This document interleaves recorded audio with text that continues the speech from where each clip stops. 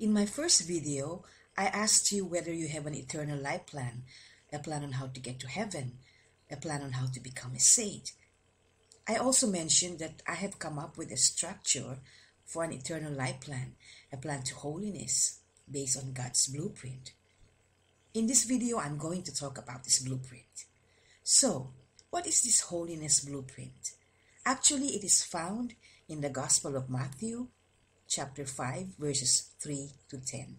I am referring to the 8 Beatitudes, which is a central part of the Sermon on the Mount. Pope Francis, in his exhortation, Rejoice and Be Glad, defined holiness in terms of the Beatitudes. In the 3rd chapter of his exhortation, he said, and I quote, Jesus explained with great simplicity what it means to be holy when he gave us the Beatitudes. The Beatitudes are like a Christian identity card. So if anyone asks, what must one do to be a good Christian? The answer is clear.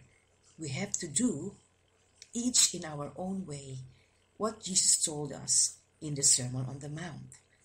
In the Beatitudes, we find a portrait of the Master, which we are called to reflect in our daily lives. The Beatitudes are like a benchmark for spiritual wellness and maturity. They tell us what kind of people God wants us to become. They are like pieces of a jigsaw puzzle, which when fit together, give us a picture of the heart of Jesus. I have already outlined major character traits, attitudes, and actions for each Beatitude, as you can see in this slide. I know they seem like a lot, and they are quite unsettling and challenging. And as the Pope said, they demand a real change in the way we live. Otherwise, holiness will remain no more than an empty word. You may wonder if they are attainable at all. Certainly not through our own effort, willpower, and abilities. But yes, you can definitely practice the Beatitudes. You can be poor in spirit. You can be merciful, pure in heart, meek, and so on, but not without the Holy Spirit. It is the power of the Holy Spirit which enables you to reflect the heart of our Lord in your life. But while the Beatitudes are the underpinnings or the essence of holiness, we are unique individuals. We have different inclinations, talents, skills, personalities, and desires.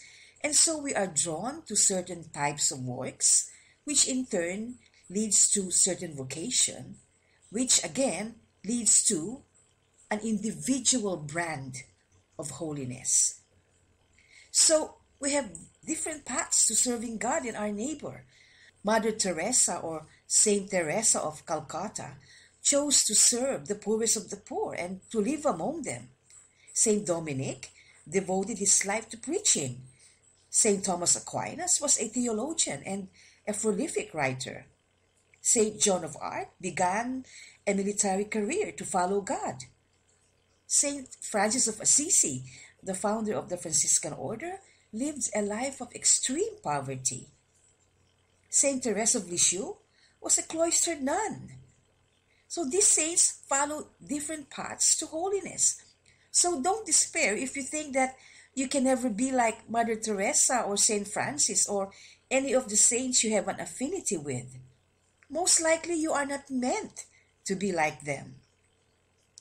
As Pope Francis said, the important thing is that each believer discern his or her own path, that they bring out the very best of themselves, the most personal gifts that God has placed in their hearts, rather than hopelessly trying to imitate something not meant for them. But no matter how you choose to serve God and your neighbor, the practice of the Beatitudes, becoming more and more like Jesus, is essential. They lay the groundwork for works of holiness. If you are joining me in this spiritual journey, and I hope and pray you would, there are actually 3 major steps involved in this journey to holiness. 3 major steps to living the Beatitudes. I originally thought of and wrote the steps I'm about to show you for myself, because you know what? I can be so undisciplined a lot of times that I need some kind of a structure or a plan to follow through on some of the things I need to do. I will discuss this further in the next video. Thanks for watching.